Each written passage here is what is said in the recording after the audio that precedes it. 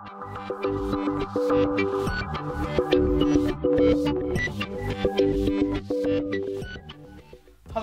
this is Harry from Acer Communication. In this video, as you see in front of me, I have Acer Iconia tab.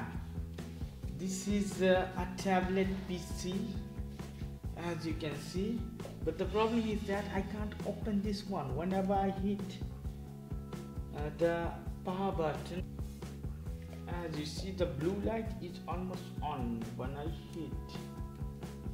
The problem is that the blue light is come, but the screen is remain dark, so it is a dead screen problem. Previously I repair one notebook, I remember, with flashing some bars. In this I don't know what I can do. I will try the same process.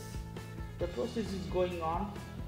If you like, check my next video if I find some solution of this, because this is one of the complicated solution for Acer. Even they don't have solution of this one at their service. So I will check this one, and if I find any solution I will post a video. So I'm working on this project at this moment. The dead skin problem one more time in Acer notebook. I shut down. Here we go. I hit the power button again. As you see, only the window button is flashing and nothing is happening. The screen is dark, and so far at the screen I can't see nothing, so the screen is proper. The problem could be in RAM or somewhere else.